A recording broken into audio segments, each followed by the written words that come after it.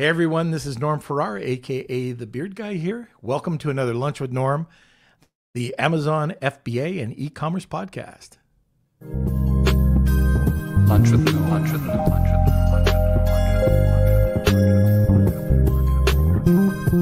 Norm.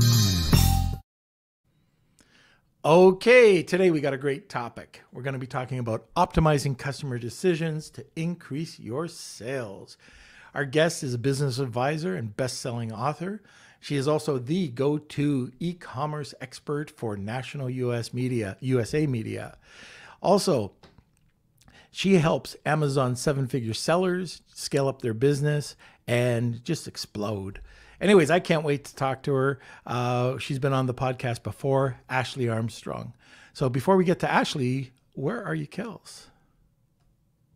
Hello. Happy Friday. Happy Friday. Hey, do you know who our sponsor is? Who is it? Okay, it is Global Wired Advisors. And so, first of all, I want to thank them for being our sponsor. And they are a leading digital investment bank focused on optimizing the business scale process. And if you want more information, make sure you get contact with Chris over at globalwiredadvisors.com. There we go. How are you? Okay. I'm doing fantastic. Excited for the weekends. Here in Ontario, they started to finally lift some of the lockdown stuff here, so we can finally go outside and do some patios and stuff like that. So yeah, we're excited. Let's see. So to get started, if you're watching right now, please smash those like buttons. We have our YouTube channel where we have all of the full episodes and daily highlights. You can search Norman Farrar on YouTube to find all of the info there. Am I wearing Norm's glasses? So Norm is a little pixely right now, but hopefully the Wi-Fi will even out a little bit. But anyways, I think that's about it. If you're interested in our paid membership program, we have a Patreon account. So that is Patreon. You can search Lunch with Norm there, and we have a bunch of different tiers, a bunch of we have discounts, guest lessons, AMAs, free services, all the good stuff there. And I think that's about it.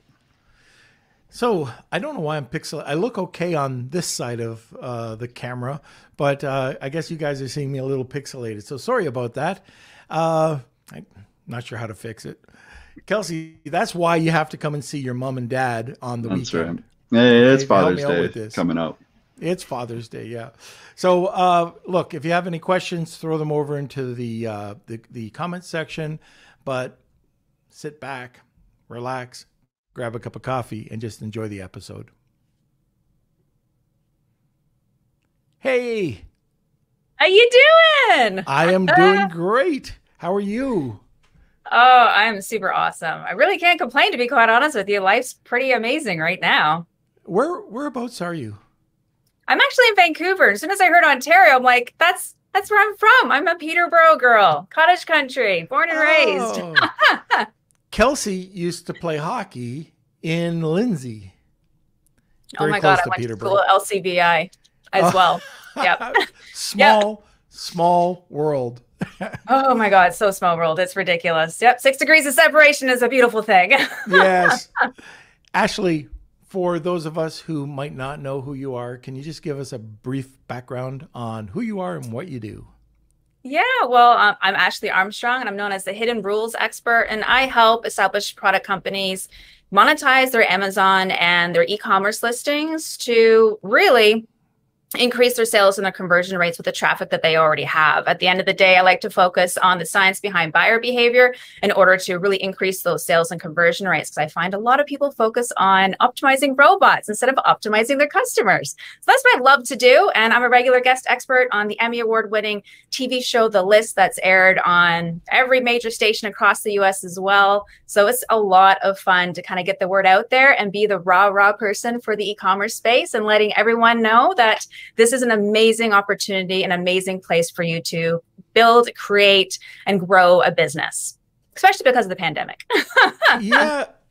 You know, I've seen a lot of people, you know, that have come on to the podcast or watching the podcast. They send me some messaging and they always say, is this for real?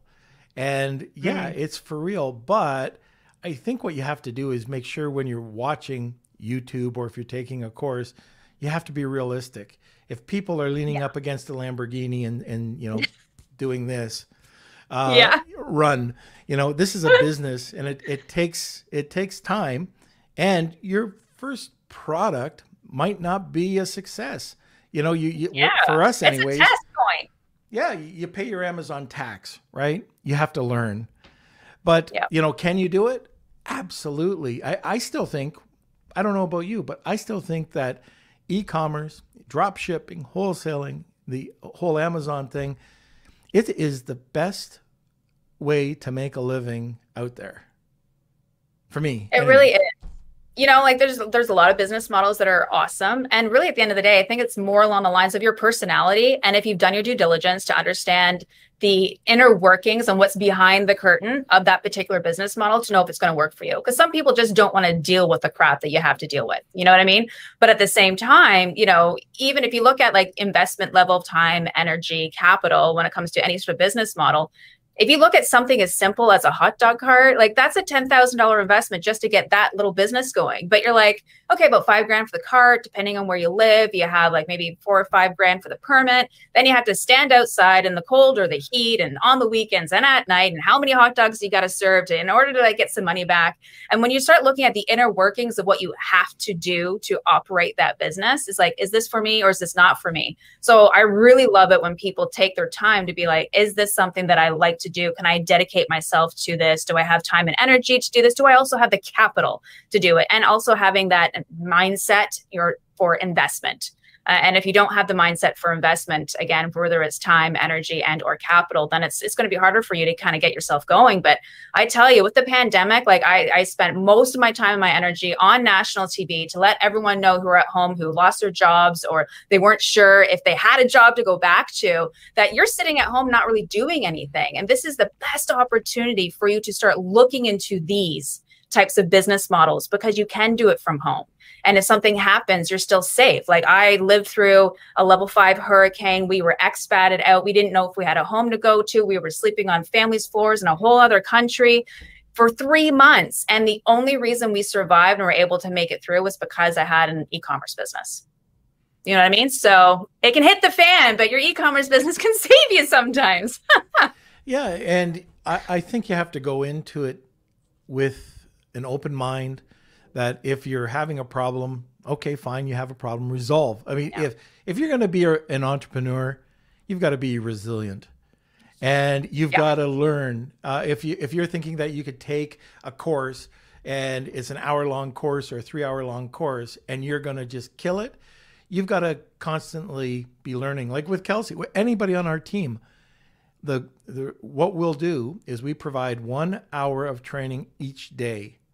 They have to learn. Yeah. And, if you don't become an expert or if you don't learn the new techniques, you're not going to get anywhere. And that's the same with e-com. Like you're playing with a ton of people who want to take your sales, so. And I'm looking at, I usually can't read, but I just saw, who was it? Somebody was just saying, it was Nathan. My first product failed bad. I'm kind of interested. Why did it feel bad? Was it just knowledge? Was it, not doing the proper research? So actually, when I launch a product, I'm always talking about listing optimization. You're talking about customer optimization. Let's talk about that. What's the difference? Yeah, well, really at the end of the day, they go hand in hand. They're like two sides of the same coin. Really. And so obviously listing optimization in this concept of we want to be found by the customers who are searching for a type of product. So we're optimizing for the robots, for the algorithms, whether you're on Amazon or your own website or, within Google, or it doesn't really matter where you are, but you're just trying to get found by a robot so it can place you. So that's kind of obviously one side of the coin. And that also brings in the lead generation aspect, depending on however you decide to do the lead generation aspect, whether it's paid ads or organic. So side A. And then side B is what do you do or what happens when the customer gets there? And I find that no matter if I'm working with a $10 million company or I'm working with someone who's only doing $1,000 a month, the customer part, the optimization of the experience the customer should have to understand the who, what, where, how, why, and when of your particular product, so they can make that educated buyer choice and feel great about it, it really gets missed, or they do bare minimum. I mean, bare minimum. So really, at the end of the day, when we're looking at like Amazon as an example, you know, we know that the highest percentage of people who are purchasing on that platform, there's about 24% are buying products every few weeks. Okay, so that's great. And then we break that down into what's the percentage of Prime shoppers compared to non-Prime shoppers. And the highest percentage for Prime shoppers is actually 20% a few times a week, right? And non-Prime shoppers is actually a lot longer than that. So now we're like, ooh, FBA. We know there's a 20%, you know, percentage of people buying a couple times a week when they are a membership of Amazon. And then we also know, okay, so depending on your demographic, who you're selling to, or anything along those lines, that the highest percentage of shoppers is actually the demographic of the age between 27 and 32 that are buying on Amazon.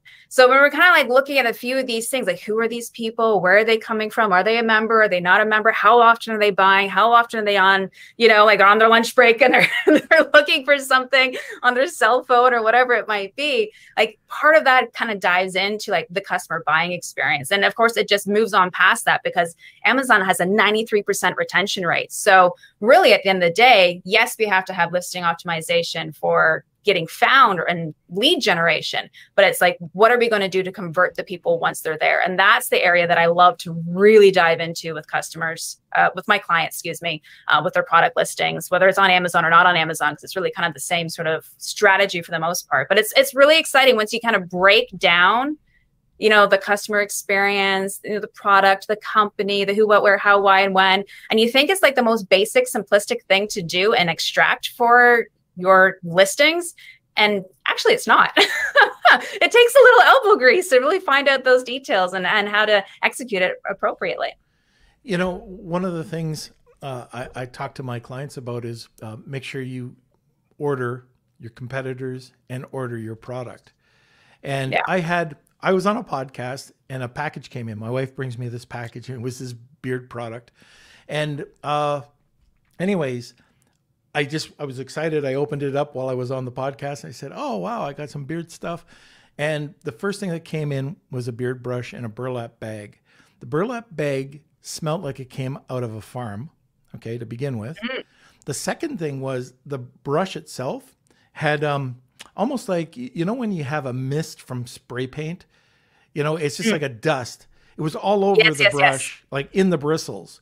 So you'd almost have to wash the brush. Clean it. Before you got it. And then I put the beard oil on, okay, or the beard balm on. After the podcast, I went upstairs and my wife went like this and said, you smell awful. And it turned out the beard oil was rancid. I couldn't smell it. Like when I first smelt it, it smelled like cedar wood. When I ended up putting it on, I smelled like rotten salmon. And so the reason I am saying this is that if you don't buy your own product, you'll never know the customer experience. Yeah. And if you don't know the customer experience, if you can't start there, you'll never know how to improve the product because you always think that it's coming from your manufacturer 100%. Yeah, absolutely. And oh my gosh, I can just see you walking around. I'm smelling like this. And the funniest thing, like, you know, the old factory bulb in our nose, like it will smell something. Then after like 30 seconds or whatever it is, you no longer can smell it anymore, which is why, you know, people who work in areas or whatnot that don't smell the nicest, they don't even notice it after a very short period of time. But yeah, definitely. Looking at the competition and looking at yourself and going through that experience as a customer rather than the owner is so ridiculously important. And, you know, it really, that what you're saying, your story really ties into, you know, the science behind buyer behavior, the science behind the human psychology and what we're going through. And so when we're looking at three different components that are super important, that really ties into your story, which I absolutely love that you brought that up, is, you know, like habits that don't take a conscious thought, they're implicit memories. And then we have somatic memories, which are for dates, times, and words. And then we have episodic memory, which is from personal experience. And the interesting thing is that our brain has 3 different sections for memory. And the older we get, of course, a lot of those memories end up falling away, and only the most recent memories end up sticking with us. I think a lot of us can understand that as we're getting older in life and how that works.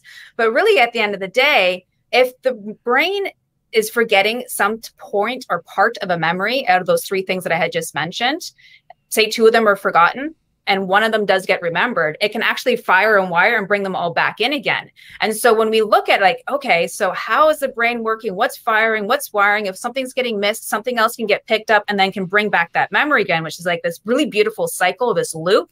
We have to think about 3 really important things, especially when it comes to online sales, because people aren't buying products online. They're buying pictures of products online. They're relying on the customer feedback, the testimonials, the social proof that you're providing, the videos, the unboxing, everything you can possibly do to make it as tangible as possible online. Is we want to really hit and own the emotion that you're making someone experience when they get a hold of your product, or they come to your listing, and how they feel about understanding what it is that you're presenting to them. And then your point, exactly how you feel when you open up that box.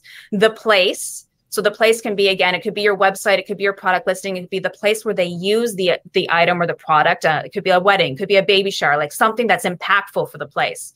And then the story. And I think everyone understands the importance of story. We hear about it in copywriters, we hear about it for sales pages, we hear about it, for making videos and, doing lives and everything else like that. So this is not new information, but we have to kind of like string it all together. So if you can hit, emotion, place, and story, and you take all those 3 things into consideration about the entire customer journey of finding your listing, their experience on your listing, the ease of buying from you, whether on Amazon or not on Amazon, getting the box, opening up, pulling everything out, how it smells, how it feels. Like your story was so perfect for this whole analogy. It's so ridiculously important. And then, there's a little bit more, of course, diving in deeper than that, but that's kind of like the grand scheme of things. Again, not rocket science, but we have to take it into consideration. We have to hit all 3 of those points to really make sure we bring people back to us again. And so they're able to kind of be our organic, natural ambassadors, because they'll be able to tell people how awesome we are. I was talking with Ben Leonard. Do you know him? I don't think so. Oh, great guy out of the UK. And he was saying one of the things that he does to solidify that customer experience is, if he knows who the person is, he sends them a video saying, hey, so-and-so. And now if you've got hundreds of thousands of orders, that'd be kind of tough to do. But even a generic video would probably do, just like my generic handwritten notes. But just, hey, so-and-so, thank you so much for, being part of the group. We do that with the Patreon group, when people sign up. But for a product, somebody buys my soap. Thank you for buying my soap. Here's a video, just thanking the person personally. All of a sudden, yes. If that's hugely impactful. Absolutely. Yeah, I had one of my clients do that. We there's like Buongiorno, there's Warm Welcome. Buongiorno is more expensive, but it's more like a traditional CRM, and it's awesome because you can set up all these leads and like it just kind of pops out organically and whatnot. And a less expensive version is like Warm Welcome. That's exactly it. We did a campaign. Obviously, it wasn't on Amazon. It was more for their website, even though they did sell on Amazon as well. And every order that came through, the owner did throw out, thank you so much for blah, blah, blah, blah. It was like 2 seconds. And then, of course, we had an evergreen one in there that didn't say the person's name for when we got too many orders kind of coming in. But the feedback, the people absolutely loved it. It was super, super cool. The responses that my client was getting from just using the exact same tactic. Yeah, it's the little things, right? Like, what was Brian? I used to be a big fan, still am a big fan of Brian Tracy, and the psychology of selling. And he said at a horse race, the first place winner makes the fame and the fortune. The second place, even if it's by a nose, nobody knows him or her. What's a horse? Like in a horse race, is it a male or a female that are running around? I don't know. I don't know either. Anyways, the horse. Okay, so let's talk about the actual platforms. Amazon, Shopify, Walmart, any of these. Do you have to, I said it, I was going to say attack. Do you have to approach your customers differently? I think every platform might have some of its nuances at the end of the day, and they are what they are. You have to follow the rules. You have to deal with whatever system they're providing you, and the only aspects that you can use, like how many images you can upload or not. And we know that scientifically, the more images that you have, the more customers trust you. Mm-hmm. And the better quality the images have, the more the customers trust you. So that's all great and dandy.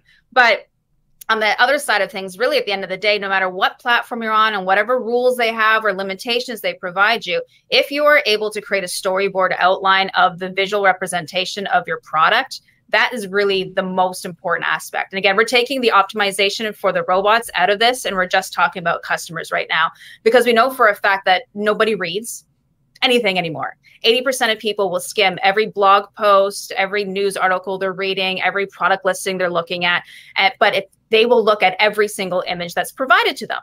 So, if you think about, if you're looking for a recipe, and you're like, best recipe for mushroom something, blah, blah, blah. And then you're looking at this bloody thing and it's like talking and talking, like, well, I'm just like, get me to the damn freaking ingredients and how long I have to cook it and the temperature. If they don't have that information in the images, you just kind of keep scrolling back and forth and you totally miss it. But the smart ones who put the information in the bloody images to tell the story, you can get that information and out again and like lickety split, because really at the end of the day, they like to say that, you have a 7-second customer attention span nowadays, where it used to be like 15 minutes, 10 years ago. But the fact is that the brain can interpret an image in 13 milliseconds. So everyone's like, oh my God, 7 seconds, that's not enough time. It's like, actually, the brain can interpret an image in 13 milliseconds. So you're pretty good to go. And it can interpret, images 60,000 times faster than text as well. So we really have to put the brain and the speed of the brain and how the brain and the eye correlate and work together into the forefront of what we're doing. And so obviously having lifestyle images, high quality images, talked about that before, and then product infographics is like what will make or break you. And, a lot of people, they think they've done a great job with the product infographics, but usually a lot of the times they're not. And what I mean by product infographics, I'm sure pretty much everyone knows, is you have an image and then you have some text on the image to explain who, what, where, how, why, and when. But you want to take people through like a journey. Remember that story we're talking about, the experience, the quality, it makes sense, because a confused shopper will never buy, at the end of the day. And so what I'd like to challenge people with is, one, go into Google. And I think I might've said this before, but it's just such a great company to talk about, but go look at Burt's Bees. A lot of the graphics they use for their advertising and their marketing, they don't use any words whatsoever. They just use images. They use graphics. So if they have a lip balm that's a certain flavor, they'll have the lip balm on the bottom of the image, and they'll have a cup of hot chocolate pouring into it with like mint leaves floating around it. You don't need to be told that it's mint chocolate flavored lip balm, because you can clearly see it and your brain can decipher that information in 2.2 seconds. And then if you go like old school, which is way more fun, is go look at old infomercials. Like, they're the bloodiest best example for us to kind of like get the inspiration from, because they're silly and they're fun and they're upbeat and they're like over the top. We totally get that. But they always start off like, this is what you want, and this is the problem, and this is how we solve it. We have 1 million sold, and they're like da, da, da, da, da, da. Like, they get all excited about it. But if you screenshot every little section of that little 3-minute segment or 67 segment of the infomercial, it's literally a product listing done in images. You know what I mean? So it's really interesting how we kind of know what we need to be doing. And there's lots of information out there to inspire us and help us. But a lot of people just don't put enough time, energy, and effort into that part, which makes me like really sad, because that's how you make your money, is converting the bloody customer. And if you don't give them the information, they ain't going to buy from you. They'll buy from your competition. So you have to like disqualify the competition for them by doing the research in advance. And there's ways of doing that and ways of not doing that. Yeah, exactly. You started talking about images, and I just sat there and I went, oh my gosh, you're bang on. How many Amazon, the slide, you look at the slide deck and you go, why the book? Why the book? Why do you have to have 5 paragraphs on this image. Take it all away. Like that's what your bullets are for. Yep. You know, and I like mixing it up is great. You know, instructions, they don't have to be word for word boring.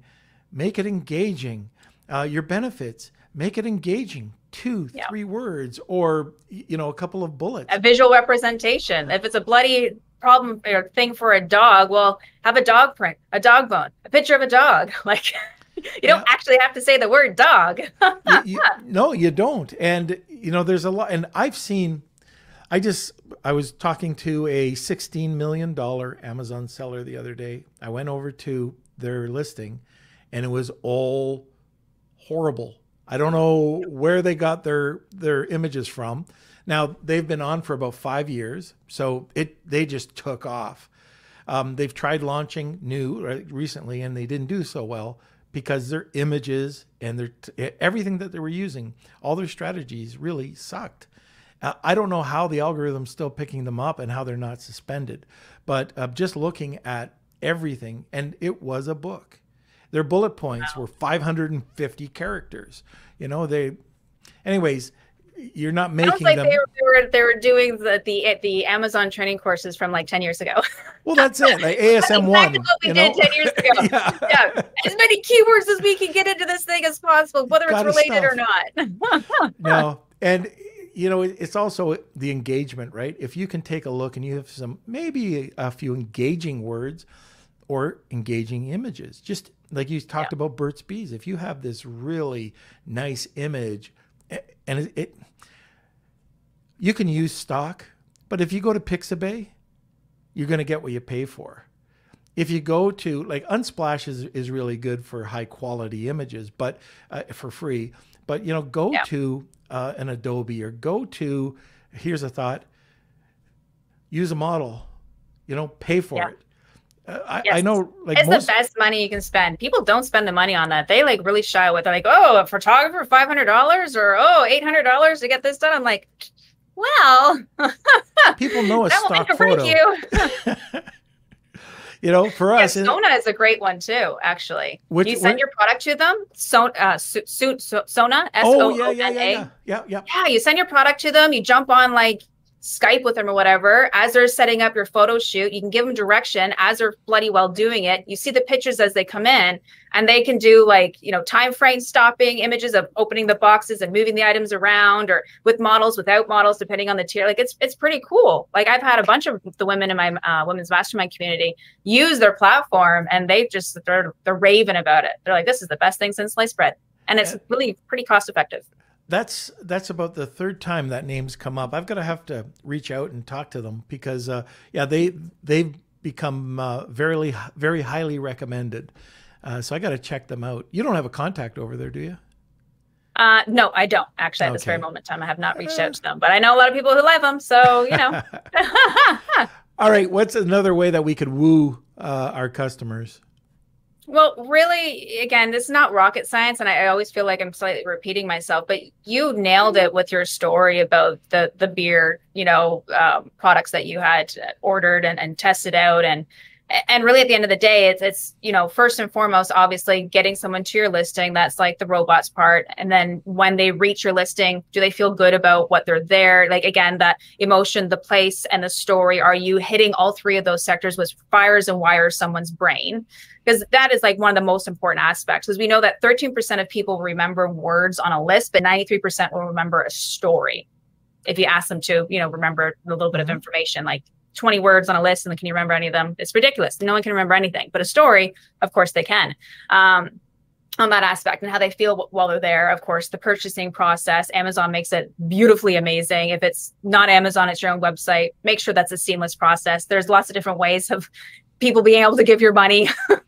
Sometimes you need Stripe and you need PayPal, depending on, you know, who the person wants to use, give them the options.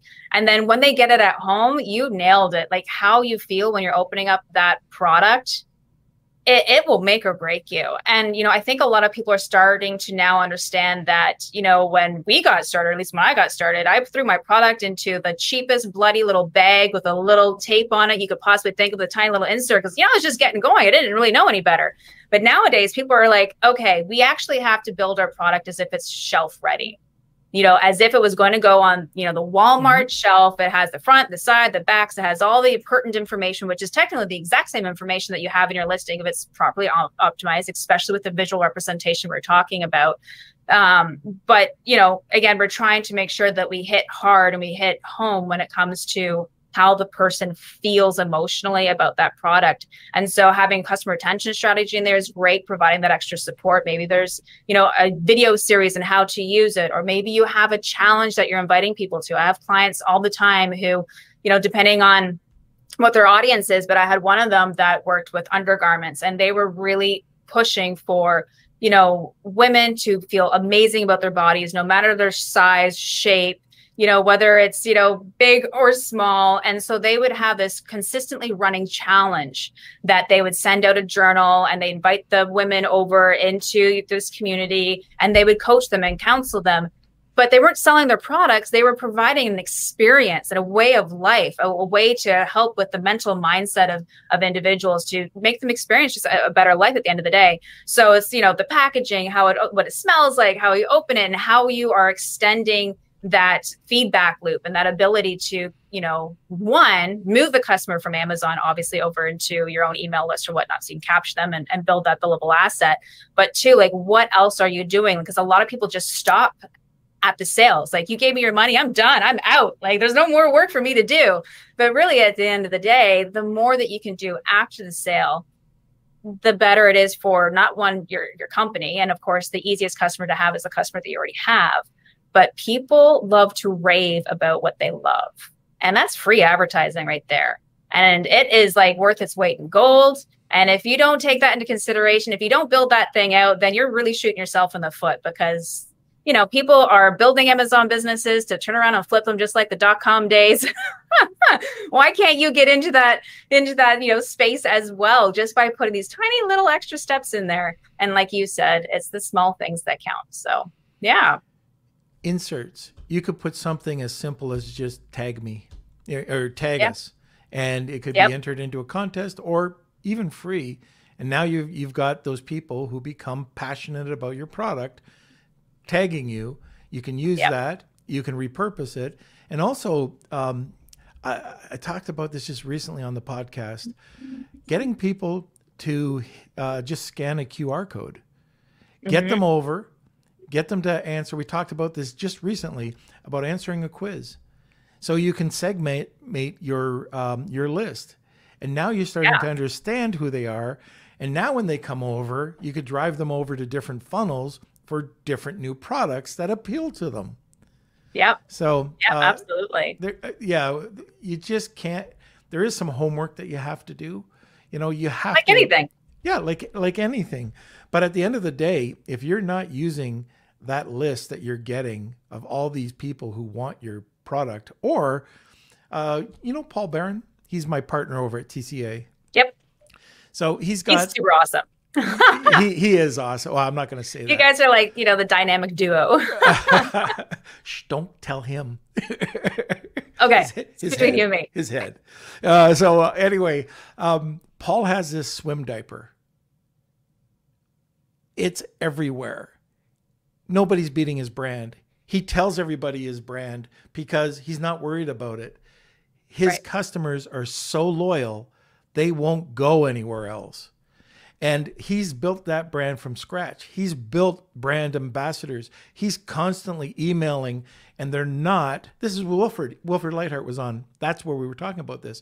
He was constantly letting them know value, value, value, no promotions. Just, this, just different benefits and things, just being in front of the brand. And then he built up these brand ambassadors. He's got a group that will do anything. He received 2,000 photos from his brand ambassadors in 3 months. Wow. That was crazy. There you go then. And then, and this actually happened.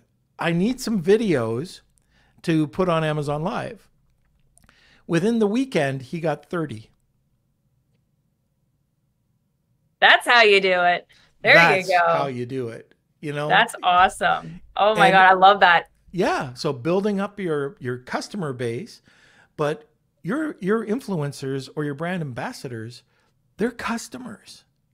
Yeah. You know, they're paying for the product.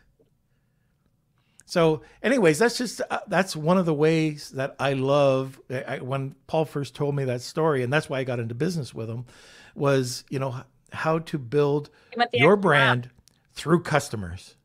Yeah. And the extra mile is never crowded. And that's why, like you said, he has no problem telling people what his brand is and what he's doing. Like the extra mile is never crowded, really is what it is at the end of the day. You put that a little extra energy and effort. And like another fun thing as well that I did with one of my clients is we actually did a whole TikTok segment. They had an 80s product. And so, you know, it's fun, it's upbeat. And so we got a mini influencer in TikTok and sent them a bunch of stuff. They went way above and beyond and made this crazy dance and whole kerfuffle with this product. And it's an 80s product. And so we started inviting everyone else because, you know, TikTok's about like the viral aspect of like a dance or whatever. And so the customers started getting the same product and started following the influencers dances and everything. And then like, you know, we had like obviously like the codes in there. If you want to be able to do this as well, go buy the product here. So it made this like massively huge loop between Amazon to TikTok back to Amazon again. It was really, really crazy. It was super cool. But the other thing as well, when it comes to, you know, customer retention, there's another company, I'm pretty sure it's Lunchbox. I'm pretty sure it's Lunchbox. And they have a really amazing retention strategy and sort of ambassador strategy where they don't do the traditional, if you buy this, we'll give you 10% off or 20% off or whatever. Cause it's like everyone does that. Mm-hmm. They know because like you said, with the surveys and segmenting the people, they did all that work. And they really end up finding out that the people who buy their backpacks and their products, and they're supposed to be anti-theft, you know, if you're traveling around the world, you know, type of backpacks and whatnot, that their customers are concert goers, they're conference goers, they're people who are outdoorsy and obviously like to travel and whatnot. So they're, so like their ambassador program slash the ability to bring people back in, instead of giving them a discount, they collected points that can go towards concert tickets or event, you know, tickets for some sort of conference or whatever you're doing. So like music and people and mingling, like they just went straight into what can we do to enrich your life even more? It's not about us technically selling more. And because people had, again, that emotion, the place, the story, you know, they really put in that time, energy, and effort in understanding who their people are and what they love to do. And they just drove it right home. And they have a killer back end, like, you know, like you're saying, Paul has there. And it's pretty amazing when you put a little energy and effort and you get to know the people who are buying from you, what you can do that separates you from your competition. Right. I forgot all about the giveaway today. I'm just seeing Wheel of Kelsey's coming up. Ashley, what is the giveaway today? Yeah, well, today is about, it's a strategy session, so we can get on, we can take a look at what you're doing, get some wonderful feedback so you can take actionable steps right away to optimize your listings for the buyer behavior aspect. And that's what the giveaway is today. It's $250 value. And I'd love to help anyone, you know, get some clarity on what they're doing with their listing and how I can help them move forward. Fantastic. So if you'd like to attend that meeting or have a chance to win a session with that, $250 too cheap. I'd put that at $1,000. But anyways, $250. That's 15 minutes. The $1,000 one is an hour. Oh, okay. All right. Yeah.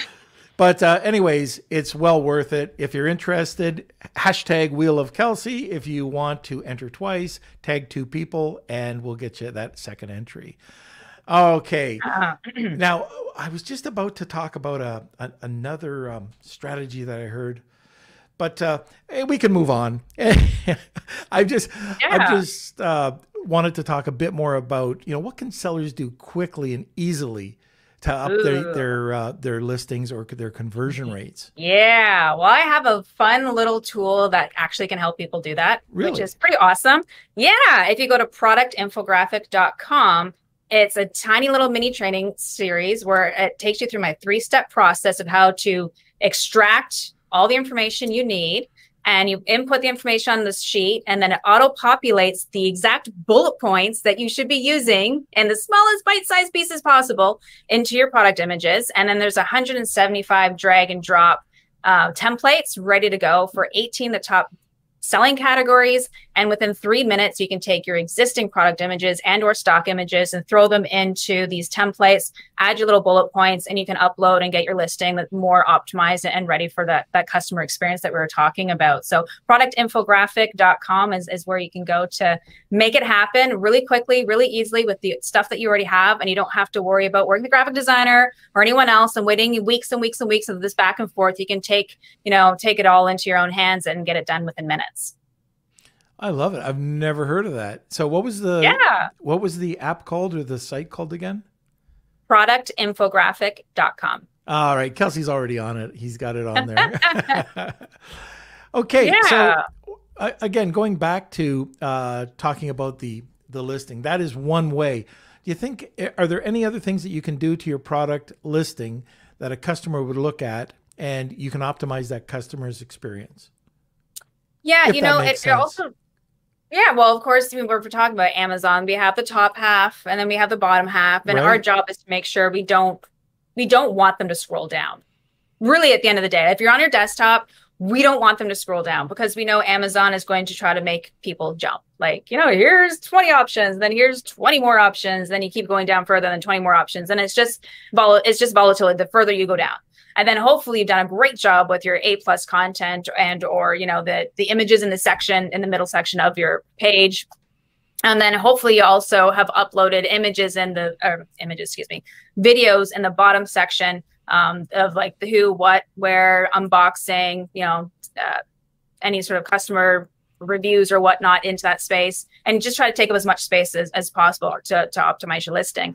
But the other thing that, I think a lot of people, especially on Amazon, kind of come into is that the pricing strategy. Like, of course, we have to take all into consideration, what it costs to move the product around and sell the product and all the fees and blah, blah, blah. But, at the end of the day, when you look at the very small differentiating factor between super high-end brands and everybody else, and super high-end brands are straight to the dollar. So if you walk into Louis Vuitton or Gucci or anywhere else, it's $2,400. It's $300 for a belt. They're straight across the line. They don't provide any sort of discount, because psychologically, as soon as we go like $29.99, now it's psychologically sort of like less of a value type of product, and it's cheaper. But it also depends, obviously, on your positioning of your product line. You know what I mean? So you also want to sort of take into consideration, are you providing that psychological imprint of what the pricing strategy is going to be and how people are going to anticipate and experience with your brand through the numbers that they're seeing? Are you going to have like, this is the manufacturer price minus, and this is the sale price. It was $29 and now it's $30. So you really want to like position yourself appropriately to what you're trying to convey about your brand. It's like a luxury brand wouldn't provide discounts like that, generally speaking. It would be very specific or very seasonal or none at all. Like there's lots of people, lots of brands that don't provide any discounts whatsoever. They don't have to. So, we were talking about like how people feel and how they're experiencing, like we have all these nuances and all these things that are pre-programmed in our brains as humans and as shoppers and consumers that we should take into consideration as well, other than just, the robot optimization, the image optimization for customer buying experience. But it's also, how you're positioning yourself through the numbers. I love that you're talking about how to position yourself through the numbers. I had a talk the other day, and this happens quite a bit, but people hear about perceived value. So they take their $20 item and they want to sell it for $70, but they don't provide the perceived value experience. Yeah.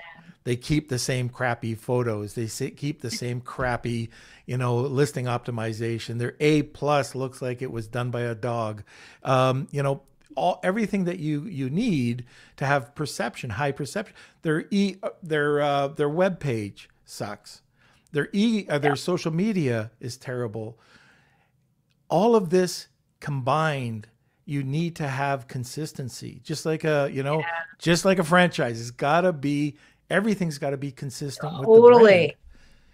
So It's hilarious. I was on a talk the other day or yesterday with our group, the Centurion League, and I had just pulled, I was just telling them about it, but I had just pulled 3 tiers of dead mud.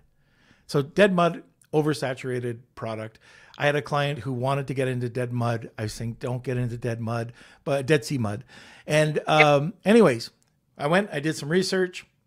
I went from $75 to about $90. The one that was in the middle, about $80, was a 3.5 ounce jar. The next group was in the 40 range to 75, and the next group were $6.95 for an 8 ounce jar. You can see it on Amazon, up to that next level. And I looked at all 3 and I said, this is the perfect example. If you want to deal with the bottom dwellers, go ahead. If you want to come out as the test market in the middle, you can, or you can stay there. But if you want to be that luxury brand, you can do it. And what was interesting is the 3.5 ounce jar was outperforming most of the others on the high end. You know, it was just crazy. But everybody else was selling 8 ounce, 16 ounce, 3.5 ounce for more than any of them.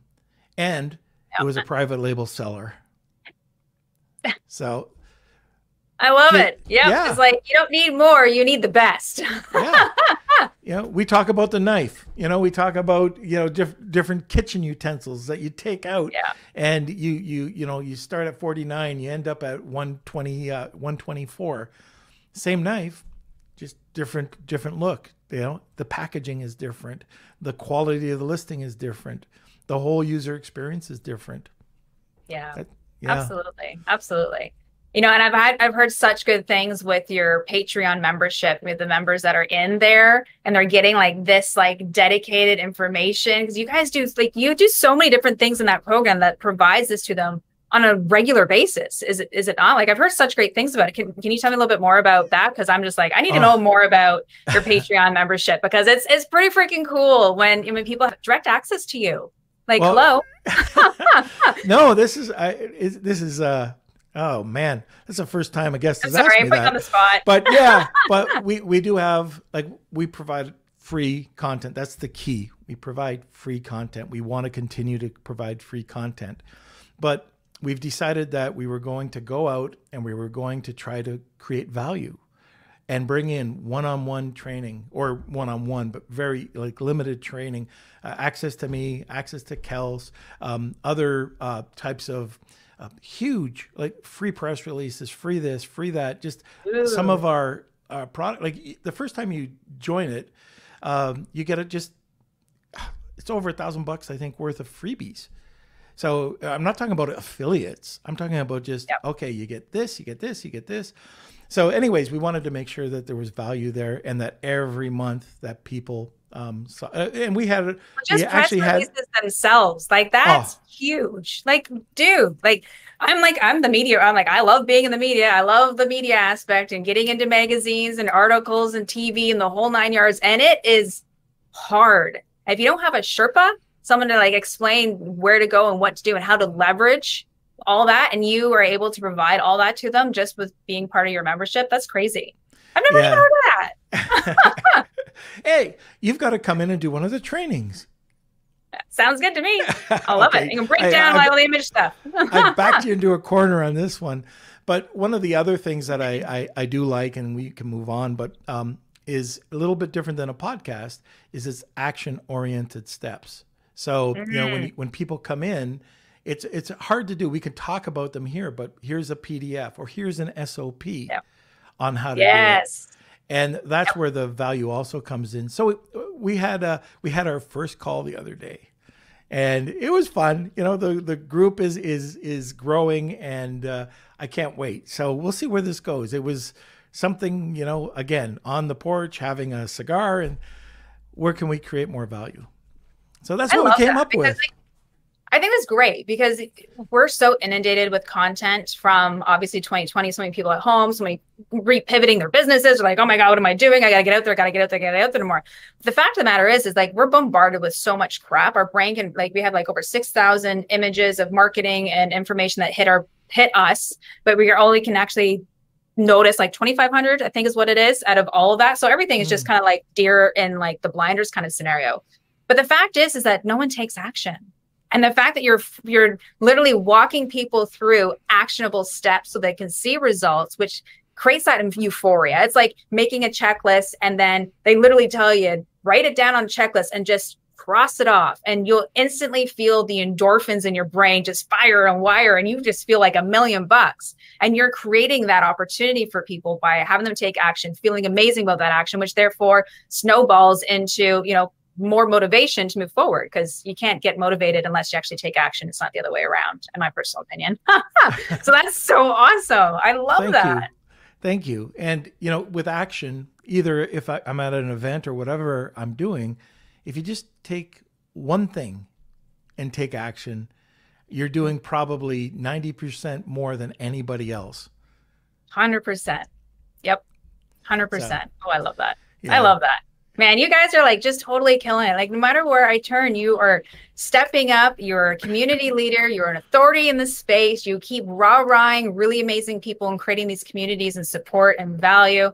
I'm just super honored, one, to be here, two, to know you and to witness all the amazing things that you're doing for the e-commerce space. Like I want you on TV. You should definitely be on TV and rah-rahing this community because I just think you're an amazing spokesperson. Now, and hold it. My head. Kelsey is amazing too. Like you guys are just, dynamic duo. Well, I think both Kelsey and my heads are ready to explode because, anyway. So you know what? I don't take compliments that great, but I turn red. I turn really red. My glasses steam up. But anyways, thank you for that. All right. So we're almost at the hour. Wow. I can't believe that. Yeah. We're already done. Holy moly. Well, any last tips for people listening today? Oh man. Mentorship and flexing your failure muscle. That's my biggest thing. I'm come from a pro athletic background, Olympic background and whatnot. And flexing your failure muscle is one of the most important things in the entire world. We are indoctrinated as children in school that F is horrible. You can't fail. You can't, blah, blah, blah. And we grow up as adults and we're afraid to do anything. There's no reason to not do something because of fear. Fear is very short-lived. It's 2.2 seconds and then it's gone, and so whenever we do anything, it's like, you're working out, the muscle gets stronger the more you work out that bloody muscle. So flex your failure muscle, because as soon as you fail, the easier it becomes for you to kind of get back up and move forward. It's just a problem solving skill is really what it is at the end of the day. And again, it's short-lived. And really on the side of flexing your failure muscle and being comfortable with things not working out for you, because sometimes one door closes and the window opens kind of scenarios, get mentorship. Like the best in the world. I don't care who you are or where you look at everyone who's ever accomplished anything amazing. They did not do it on their own. They had mentorship, and they have different mentorships for different aspects of their business or their lives. If you're a pro athlete, you have a nutritionist, you have a stretching coach, you have, workout coach, you have someone for every single aspect that's going to keep you on the path to the greatness is really what it is, because we're human beings. We're going to fall off the path and we need to have people to help us stay on it. If you are a business, if you're looking at, Fortune 100 companies or whatever, they all have people in their bloody corner who are helping them with different aspects of their lives, mental game, strategy, so it's just like, put someone who you love and who represents you, and they have the vibrational tendencies that you like. They stand for something that you work with, and they have already accomplished what it is that you're trying to accomplish, and do whatever you can to get a seat at the table with them. Because not only is, the people that you hang around with, you're going to get the vibrational tendency, you're going to get the same income level. We all know that 6 degrees of separation, hang out with the people that you want to be like or whatnot. But then the opportunities present themselves. They open up their Rolodex to you as well, which is pretty amazing. They open up your eyes to things that you would never even know about, because they're just one step, or 2 steps or 5 steps higher than you are, whatever it might be. But just surround yourself with amazing people and pay to be at the table next to the person that you want to learn from is my number one thing at the end of the day. Those words of wisdom, if you go to a free mastermind, they could be really great masterminds. However, if you're paying for something, you're probably getting more because you're getting the other experts. Like, I don't know. I've always found that a paid mastermind, you get what you paid for. And a mentor, a mentor, I can tell you right now, like, I've got a mentor. I've had a mentor for many, many years, and it's been a different mentor. So my first mentors we're really good friends. We're excellent friends. But when I grew out of that mentor and I went into a different program, it's costing me. I pay, but some you could reach out and just, see if people will help you out. But mentorship is so bloody important. I agree 100%. It is. I didn't know you were going to go down that path, but I have 3 people in my business all the time. I have someone in sales, I have someone in media, and I have a head game. So I work with like hypnotherapists, like people to keep like my mindset on check, because I'm on the floor crying like a baby in the fetal position when I'm freaking out to do something. Like the rest of the human beings, full disclosure, I'm a pretty open book about that kind of crap.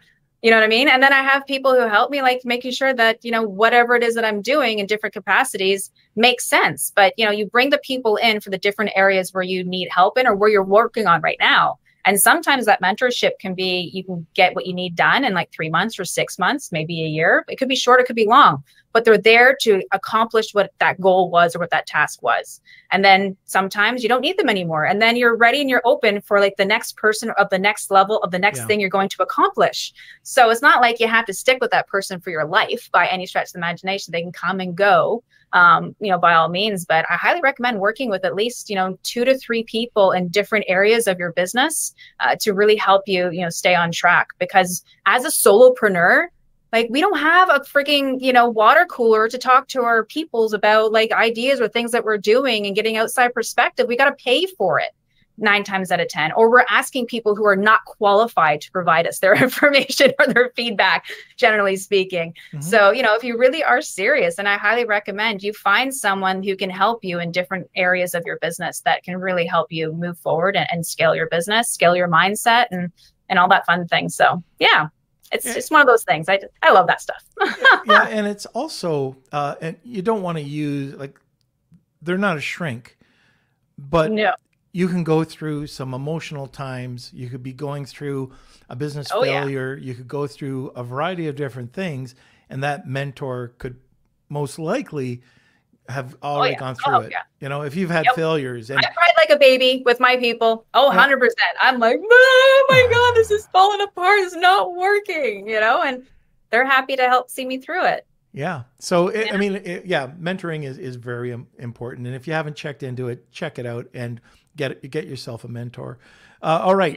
I completely forgot, but Kelsey, I think we have some questions. Oh, yeah. Sorry about that, everybody. I'm a little blurry. These guys switch. Norm's all good. I know, now it's me now. Yeah. I'll have to fix this later. But anyways, ignore my fuzziness on my webcam, but we have a question from Rad. I think it's how can a package tell about your product? Like, what are the ways that you can use your best packaging? thing to do, like as I said before, if you can do it, if you have the time, the energy, the effort, I highly recommend you build your product packaging as if it's going to go sit on a shelf in a store. Really is what it is at the end of the day. And so when we're talking about the customer experience through visual representation and making sure we're using visual components to tell a story, whether it's icons or people or locations, like it's a house product, so you have a picture of a house, that kind of scenario, with the smallest bite-sized bullet point of information that can just clearly nail down the who, what, where, how, why, and when. You kind of take what you're doing for your image aspect and the information aspect on your product listing and the visual part, and you kind of like transfer it over to a box. It's kind of what it is in a nutshell, really, at the end of the day. And then, of course, like Norm said, go check out your competition, go look at other packages, see what they're doing great, what you like about what they're doing, what they kind of suck at, or what you're confused about. And that's all the information you need in order to create your own packaging. And so depending on who your manufacturer is, they you know, they will either have box, you know, options within house, or they use a third party, depending on how that works. But they're going to have a die cut. They're going to have an actual template that they can provide you of what their shape and size and dimensions of their box are. And you hand that thing right over to a graphic designer that you had hired, and they can just take all the information that you've already created for your listing. If you're kind of doing this after the fact, mind you, not before the fact. And they can kind of transfer that information over into the appropriate size and dimensions of your new box. So hopefully that's helpful.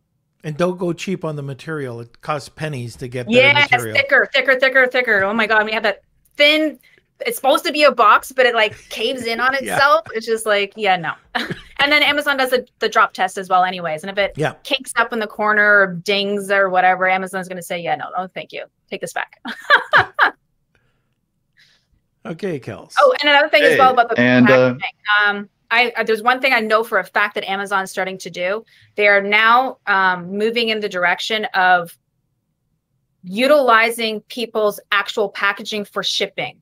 So I know that they're coming, like this is in the future, but instead of taking all the boxes and throwing them inside their Amazon typical box that shows up at your house and things like flopping around in there, they're now moving into more of the direction where your product packaging is actually the shipping container as well. So you want to be prepared for that and make sure that it is thick and it can handle being thrown around as well. Just on that note, I know we're over time, but I want to share this example. Competitive analysis again, getting the product shipped over to us. Did it with 3 bottles. So this is a bottle product. One came, it was in a beautiful package. The other 2 came bubble wrapped. The bubble wrap 2 were more expensive than the packaged one. Okay. But a couple months later, the packaged one ended up overtaking the other 2 because of the quality of the packaging. Now, the bottle, it was in a beautiful box. The other 2 came in with this bubble wrap that really, you know, was not a great, it didn't look great at all. It actually cheapened the product. So you go and you spend a little bit more and oh my gosh, you know, and this was something that would repeat every 30 days. So anyways, yeah, just by doing something simple. It's the small things that matter. You know what I mean? Like really.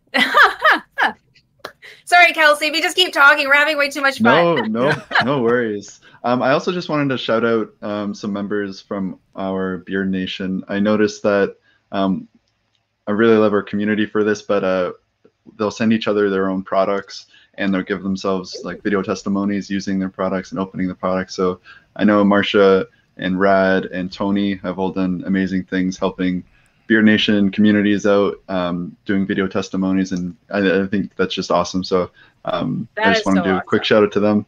That's why being part of a community is so important. It's the people you network with. Like, that's awesome. I love that. Okay, so from another question from Rosalind, who puts together the package to go to Amazon? Need pretty stuff inside, insert with QR code, pretty interior box, then box to ship. So I guess how do you? It sounds like you're starting out. From the sounds of it, sounds like you're starting out. From really, at the end of the day, it's the manufacturer that you're using. Hopefully, they either have boxing options on site and/or they use a third party. But really, you just look at what your competition's doing and kind of figure out, you know, like what the pretty stuff inside is supposed to be. I'm just kind of going through this, and then when you're working with a graphic designer, to take your ideas and put it onto the actual box part itself. So it prints out the way that you want it to print out. Usually either the manufacturer can put it all together for you and ship it, or you can have the boxes all super flat and you can ship the items separately to you and you can build it in your garage or your own warehouse. It really kind of depends on how you're doing it.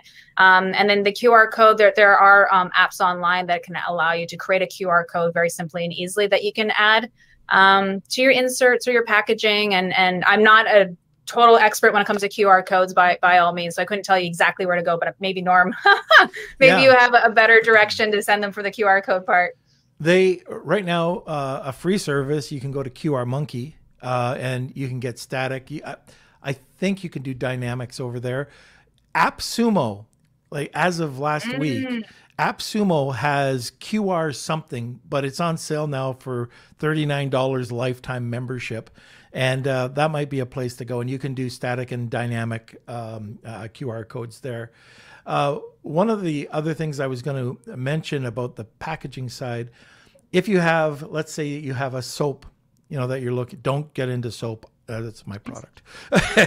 but anyways, go to Etsy, go to Pinterest, check around for the different types of packaging ideas. And what we did for our different type, our packaging is we sent it to the manufacturer.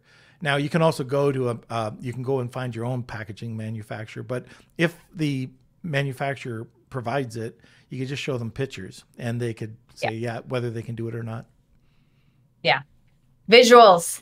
Hold together as much visual representation of what you like and what you don't like, so you can make sure that whoever you're speaking to, no matter what language is their first language, there's going to be no miscommunication. I've written and published 6 children's books and got bestsellers out of them. And I have to tell you, I had to use visuals and arrows and examples, like, crazy, to make sure I could get the message across as to what I wanted. And that was a really good life lesson. Yeah. Okay, so we just have 2 more questions, it looks like, from Nick Stuff. Ashley, what's the most transforming in terms on increased sales compared to before the lifestyle image you've done? So what's the worst turned into the best? Okay, so for the before and after for the images, at the end of the day, my last client that we worked on in a matter of less than 60 days, so it was more like 40 days, where they had just a static image of their product. It was just like, this is the product on a white background. That was it. And then all we did, they did not have ads running. We did not do literally anything else.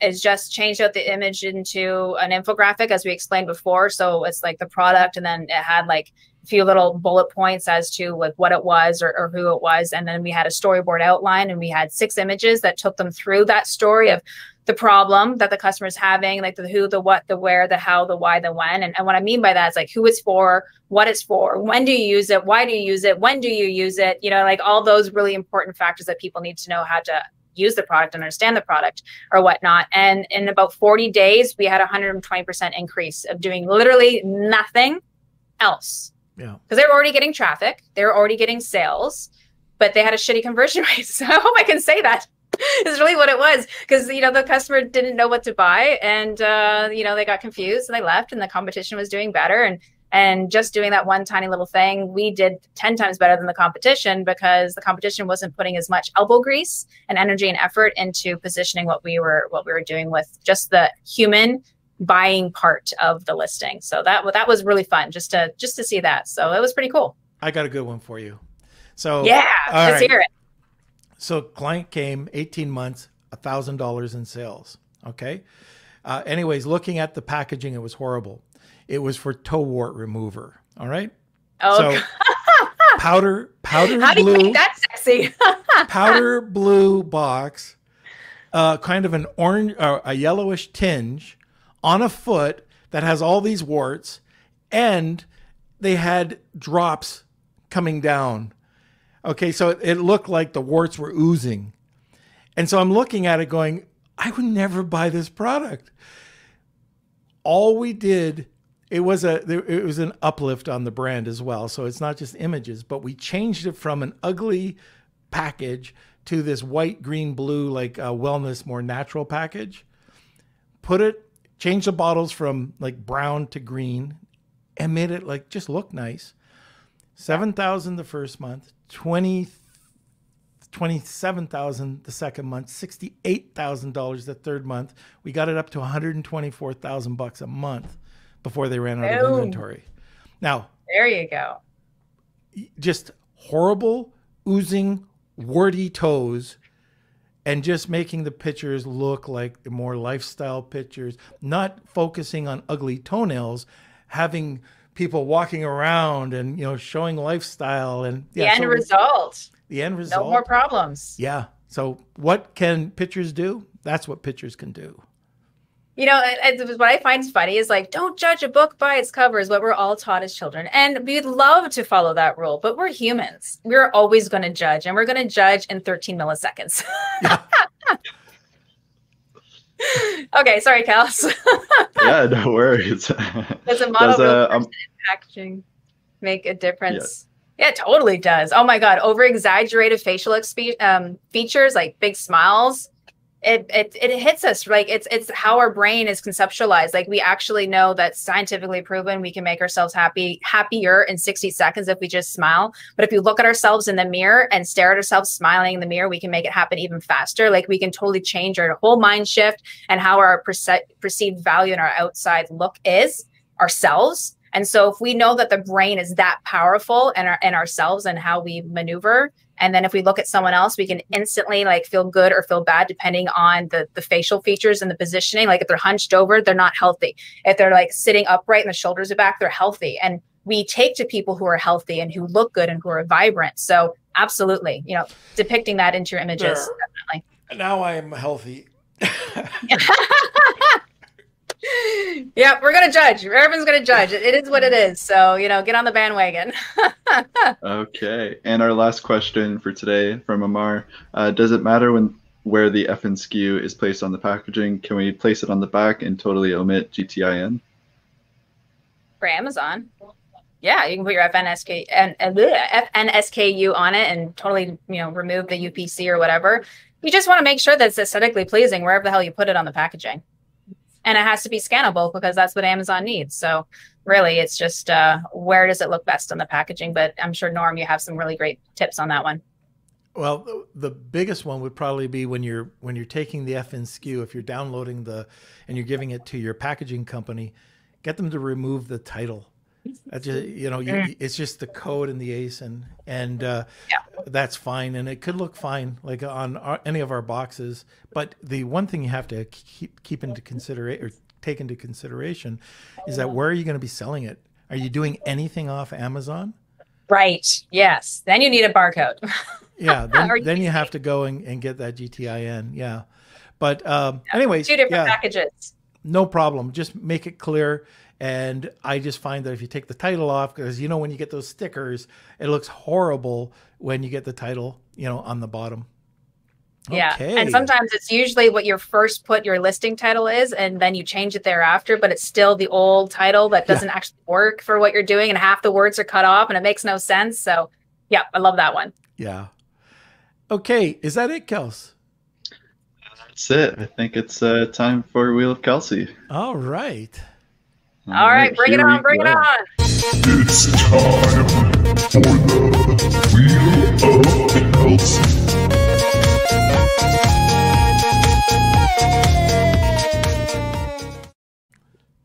There we go. All right. Okay, so thank you everyone for entering today's Wheel of Kelsey. If you are the winner, please email me at kate@lunchwithnorm.com. This goes out to especially the YouTubers. There's no way for me to contact you afterwards, so you need to contact me, kate@lunchwithnorm.com, so I can connect you. So here we go. 3, 2, 1. This is so much fun. Who's it going to be? Who's it going to be? Who's it going to be? Simon? Is it Simon? Simon? Simon. Yeah! All right, Simon. Woo! I don't know who you are, Simon, but I'm really excited to get to know you. Ashley, wait till you see his product. He's a very successful Amazon seller. He's been on the podcast before. And I always say this because I don't have any other listeners, I don't think, that have their products being used by the royal family. You know, so that's kind of cool. That is just a little cool. Yeah. No, but you know, not a big deal. So Simon's done this before, so he knows, you know, just get the information over to Kelsey. Yeah. Yep. Yeah. I love connecting with amazing people who are, you know, taking action and enjoying life as we go. So I'm just super excited to even have that connection. So thank you so much for playing, and thanks so much for watching. Yeah, fantastic. All right. That was I know. I could talk forever. I could keep you on here forever, and you'd be like, I didn't even have lunch yet, actually. This is ridiculous. Awesome. So how do people get a hold of you or see what you're doing? Yeah. Well, you can go to thehiddenrulesexpert.com. that's my site where you can kind of get to, know me and all the fun things that I'm doing for the most part in the e-commerce space. And of course, anywhere else is pretty much the Hidden Rules. So Facebook, Ashley the Hidden Rules, or Amazon with Ashley, or Instagram, Ashley.hiddenrules. All over the place is Hidden Rules, something for the most part. Well, I thank you again. I mean, this is awesome. We got to get you on again. Kelsey will send out you the link right after this. Yeah, maybe next podcast. time we do like mindset stuff, because no one talks about that in the e-com space, which drives me nuts. Well, we can definitely do that. I think that's absolutely a great topic. But thank you so much for being on. Thank you as well. I really appreciate it. You guys are amazing. I love everything that you do. I love how much support you're providing people. You're just a beacon for all of us. And I want to say thank you to you and Kels and to everyone who's in your circles. I know you have a lot of partners and you do so much good for our community. It's amazing. So just thank you so much. I really appreciate it. Thanks, Ashley. Okay. That's it. The podcast is over. We're not too late, an hour and 15 minutes. That's pretty good. Ashley's just a ton of knowledge. I love her. She's got just so much information, and she's one of these people that are just willing to share, which again is just so amazing. So on Monday, we have my old buddy. Actually, I bought PR Reach from Rob Burns. Rob Burns decided to get into more video production, and he now owns video telepathy. And he's going to be on talking about how to use video ads in your Amazon listings. But before I get Kels back on, just wanted to thank our sponsor, Global Wired Advisors, a leading digital investment bank focused on optimizing the business sale process. For more information, please contact them at globalwiredadvisors.com. Kelsey, where are you? Yeah, that was awesome podcast. Thank you, everyone who tuned in today. Amar, thank you so much. Love the feedback. Also, thank you, Tom. He said, thank you, Norman Kels, for bringing guests that know their stuff. Ashley definitely knows her stuff, so thank you so much, Ashley. Thank you, Tom. Marcia, to everyone. Really appreciate you guys. It's been an awesome year, over a year now, so always great to see our community and what's happening there. But really quickly, if you're not a part of our group yet, please join us. Lunch with Norm, Amazon FBA, and eCommerce Collective. That's our Facebook group. That's where all the fun stuff happens.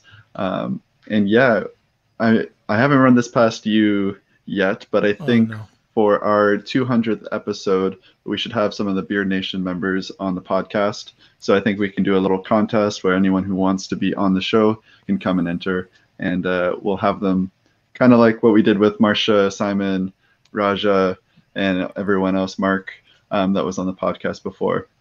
So I think it would be fun. Fantastic. Yep. Yeah, so we'll do that sometime in the future. We have to figure out the dates for that. But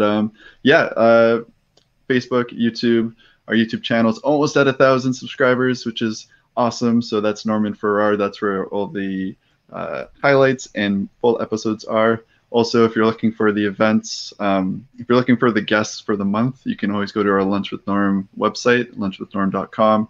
We also have our membership area where you can find Patreon if you don't know how to spell it, because I know it's a little tricky.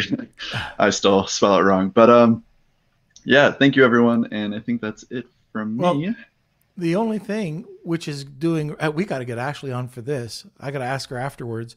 But our clubhouse, we had it yesterday. It was fantastic. We had hundreds of people that came on, and we were talking about cash flow. So anyways, it's Thursdays at 1 o'clock if you want to check it out. Also today, there's Serial Entrepreneur. Get involved with that room. Those are the two rooms that I usually get into on Clubhouse. If you're interested, please join us. And that's it. I think Monday, Wednesdays, and Fridays, join us at noon Eastern Standard Time. Guys, thank you so much for being part of the community. Have a great weekend, and we'll talk to you next week. Lunch with Norm.